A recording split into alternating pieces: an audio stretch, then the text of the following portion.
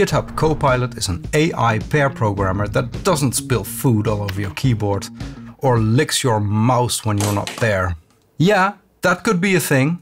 Today I'm gonna put it through its paces and see if it delivers what they promise. In short, it's pretty impressive, but I also have a few concerns. Let's dive in. What the? If you're new here, you want to become a better software developer, gain a deeper understanding of programming in general, start now by subscribing and hitting the bell so you don't miss anything. Last month, GitHub introduced Copilot. They call it an AI pair programmer that helps you write code faster and with less work. I like that because I'm a lazy bastard. It's available as an extension to VS Code. You can go to the extension section in VS Code and then you can install it there. After installing, you still need to authorize it though, because you need to be part of the technical preview in order to use it. I'll put a link in the description below that you can click on if you want to join the waitlist. You'll see it in a minute, but using this is pretty straightforward. When you type in your code editor, it simply automatically suggests code.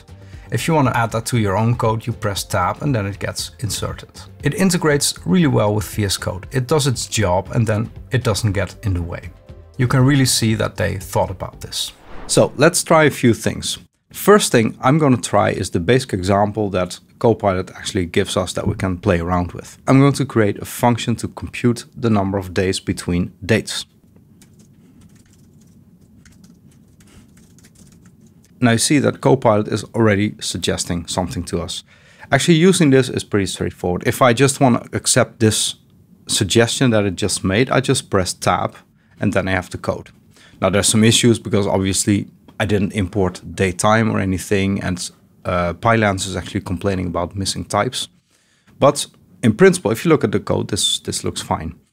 Let me delete this and let's look at a few other options. So here's one option, but you can press on Mac option and then the square brackets to navigate between options. And on Windows machines or Linux, it's Alt.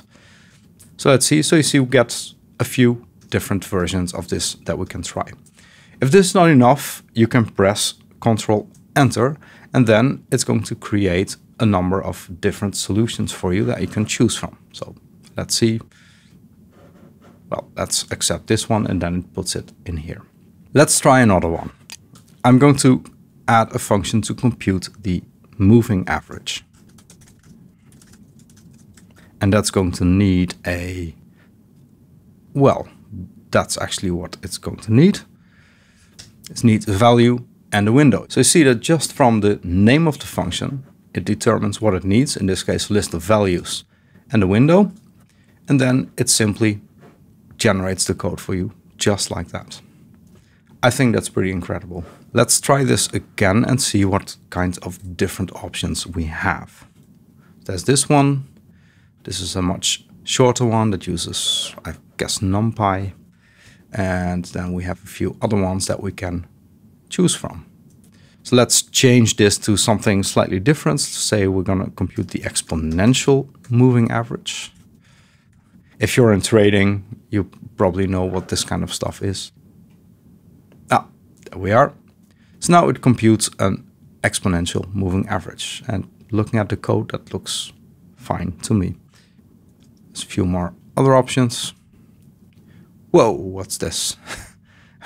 Okay, what else do we have? Okay, this makes more sense. Yeah, I do like this one actually. So you see in some cases it breaks down.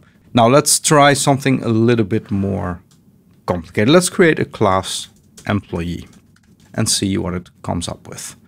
So first suggestion is some kind of initializer. Makes sense. Let's see, what else do we have? Okay, a couple of methods that might be useful. So let's go with this one.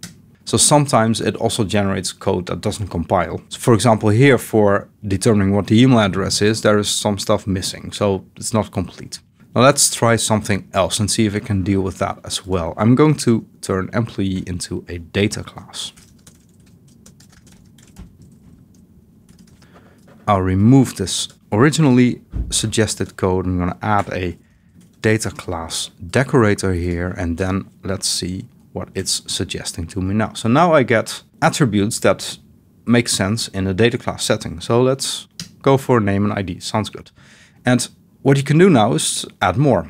So it suggests a department, a job title, a manager, that's another employee, who you report to, your email, phone, IM, extension, physical address, postal address, other, pager, are people still using that?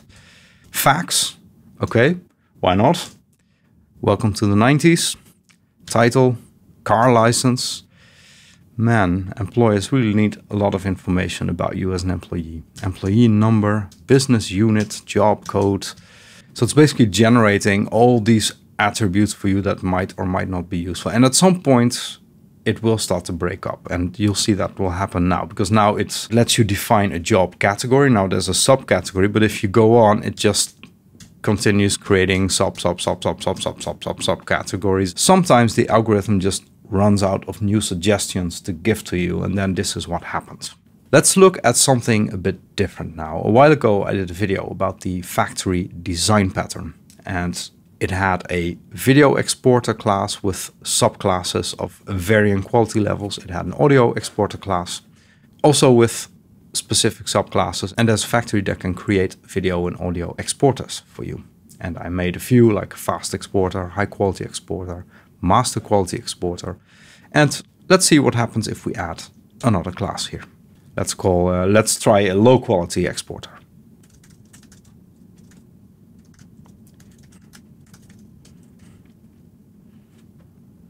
What the? So it just generated the entire class, and it actually makes sense, because it used the lower quality video export and the lower quality audio export for this low quality exporter. Let's try an extreme quality and see what it does then.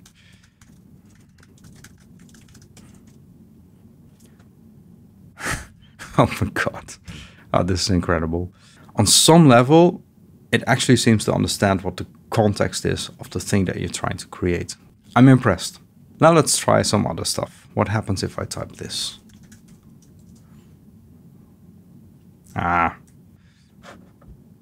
Okay, that's it. Not bad. And how about this one? Close that. Okay, so I just got a few connection strings here. Let me try another one.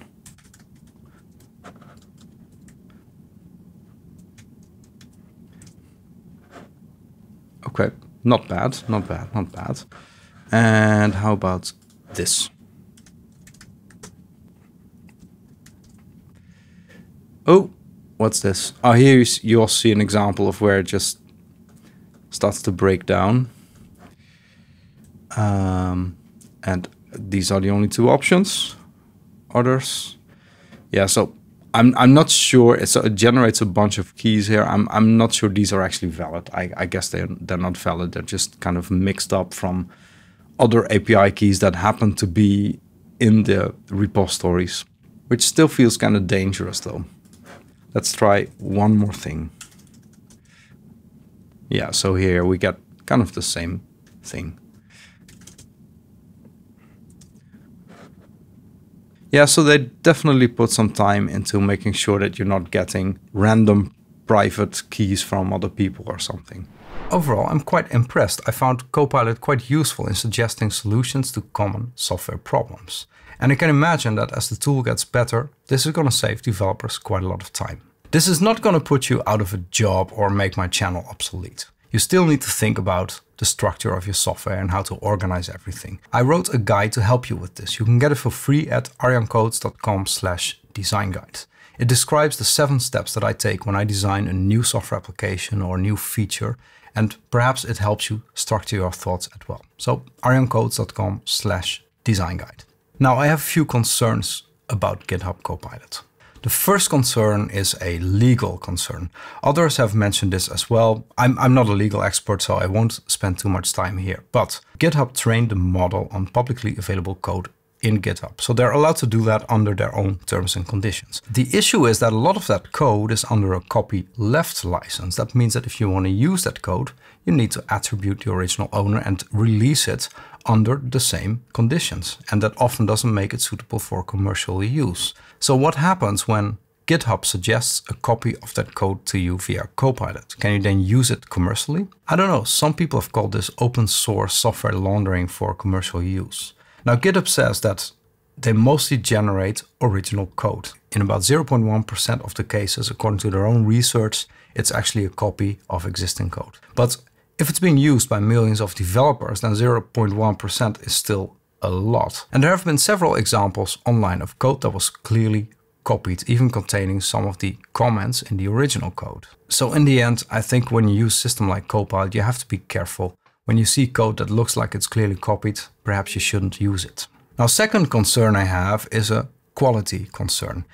Copilot is based on code that's in public GitHub repositories. Now, not all of those repositories contain high quality code. In general, I'd say the code quality is average in repositories on GitHub.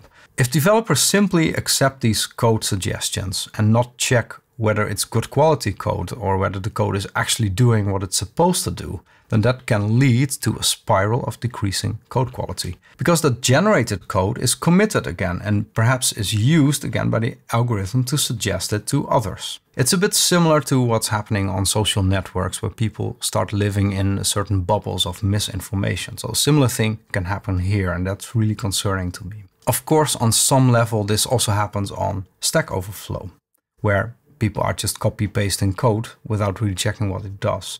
But at least there is still some community aspect to it that checks whether the answers are of high quality.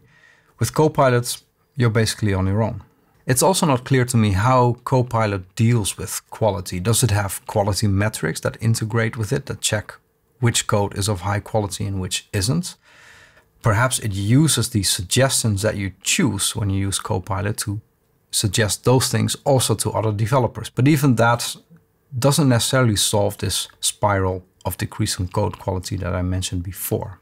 And then there are potential security concerns. Now, lots of repositories still contain sensitive information like database credentials, API keys and secrets, passwords, and so on.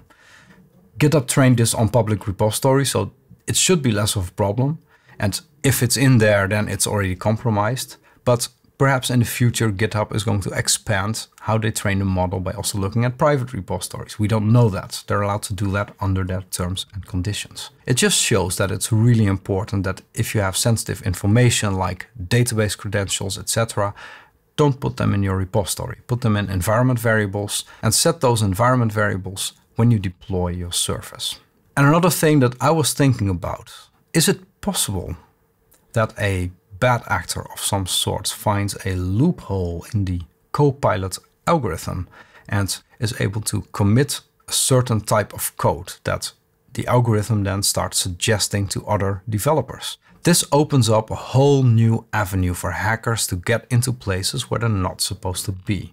Maybe this is all just academic and it's not going to be an issue, but given what happened in the past, I'm not so sure. Overall, this is an interesting new direction for software development. I'm not going to uninstall it yet, but play around with it a bit more, see how it feels when I use this for a longer period of time. Do you see yourself using Copilot as part of your development process? Would you pay for it? Let me know what your thoughts are in the comments. That's it for today. Thanks for watching, take care, and see you next time.